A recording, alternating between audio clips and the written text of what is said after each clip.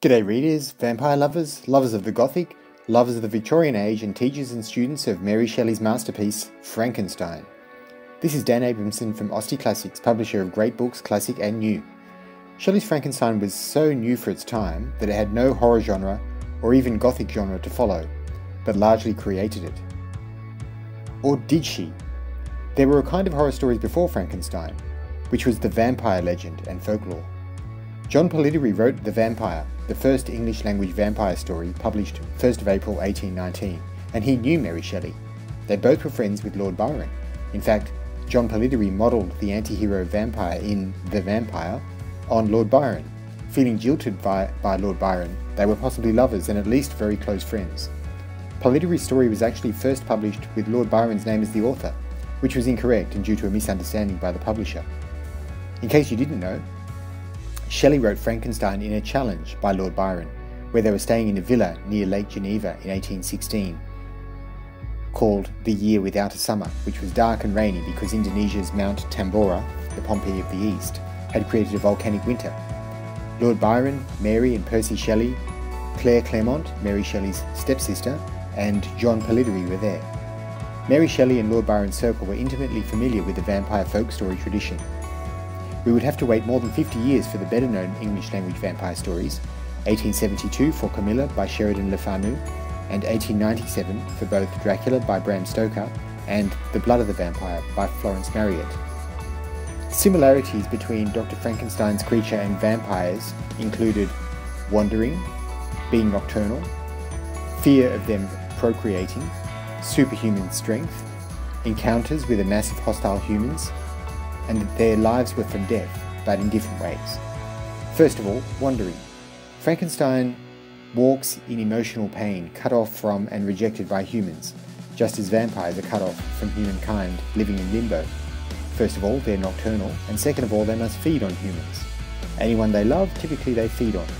We find vampires wandering in search of prey in Dracula and Carmilla. Frankenstein's creature is forced to be nocturnal too, as he is rejected by humans and frightens them. The difference is that Frankenstein's creature performs acts of kindness by night. Quoting, "My mode of life in my hovel was uniform. During the morning I attended the motions of the cottagers, and when they were dispersed in various occupations, I slept.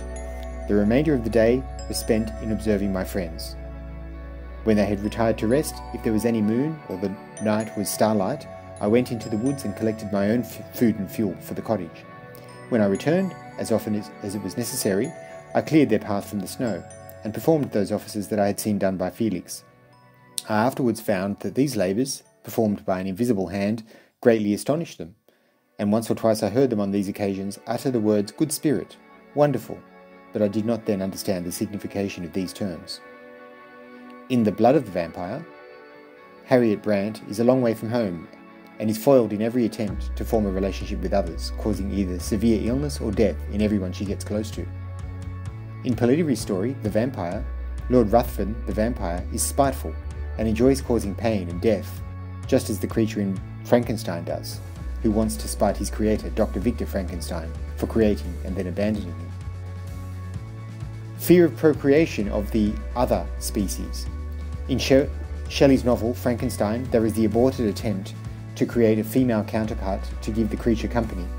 Dr. Victor Frankenstein starts this project at his creature's request or demand, but then abandons it in disgust.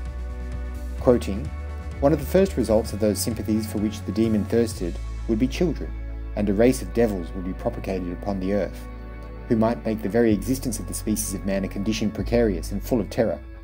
Had I a right, for my own benefit, to inflict this curse upon everlasting generations? I, trembling with passion, tore to pieces the thing on which I was engaged.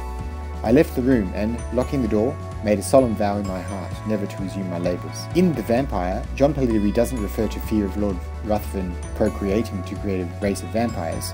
However, other vampire stories do, especially Dracula, in which there is a fear that Count Dracula will people England with vampires. Another similarity is superhuman strength.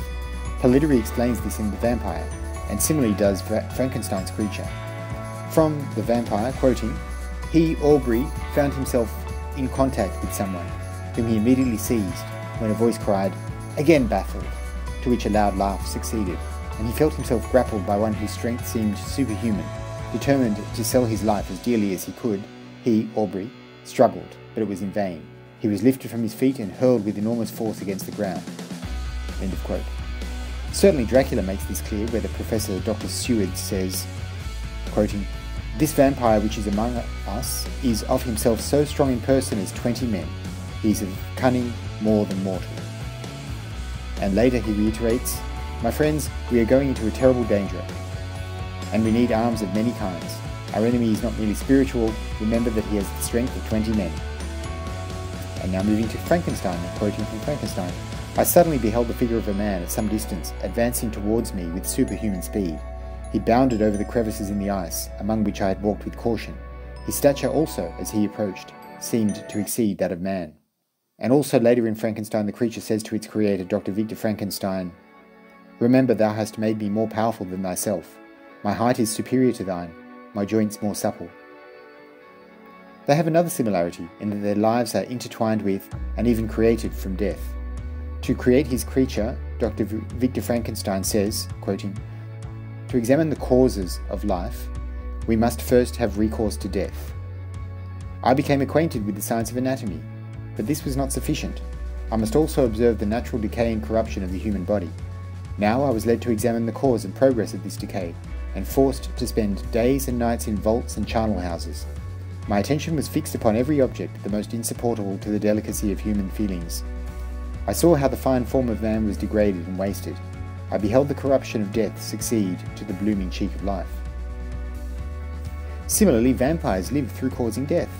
It is only the death of their victims, at least as humans, by giving up their blood to the vampire, that allows the vampire to continue living.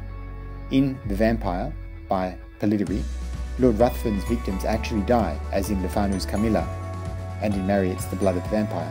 But in Bram Stoker's Dracula, the victim loses their humanity and becomes a vampire. Both Frankenstein and vampires are rejected by humans. Frankenstein's creature due to its ugliness, and vampires naturally because they are killers.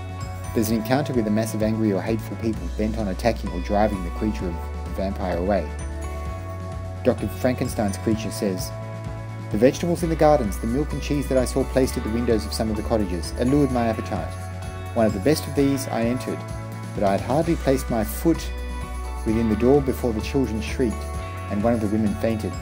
The whole village was roused. Some fled, some attacked me, until grievously bruised by stones and many other kinds of missile weapons, I escaped to the open country, and fearfully took refuge in a low hovel, quite bare, and making a wretched appearance after the palaces I had beheld in the village."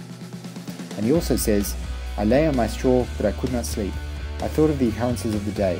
What chiefly struck me was the gentle manners of these people, and I longed to join them, but dared not. I remembered too well the treatment I had suffered the night before from the barbarous villagers." Polidori gives us such a scene in The Vampyre, quoting, "The glare of many torches penetrating through the hole that gave light in the day disturbed him. He instantly rose, and leaving his prey, rushed through the door, and in a moment the crashing of the branches as he broke through the wood was no longer heard." So Shelley drew on the vampire tradition to create the horror genre, as well as creating a slew of original elements with her ingenuity. Thanks for listening. Please click the like button if you found this enjoyable or helpful, and check out the link to buy the Osti Classics edition of Frankenstein at Amazon and the other vampire stories referred to in this video, which are also published by Osti Classics.